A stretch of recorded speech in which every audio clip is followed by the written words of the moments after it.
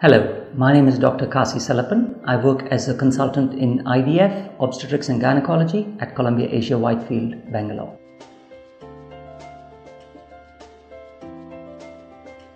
Before I get into the topic of drugs, I'd like to inform you that there are two hormones which play an important role in reproductive physiology and in the production of eggs, whereby these hormones are secreted by a little gland called the pituitary gland in the brain, and it is called FSH and LH.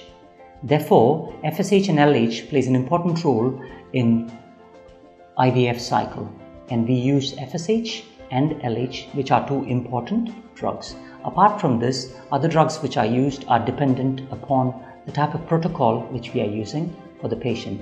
Having said all this, I would certainly recommend all of you who are trying for a pregnancy to start off with at least 3 months of preconceptual folic acid, which should be a mandatory thing.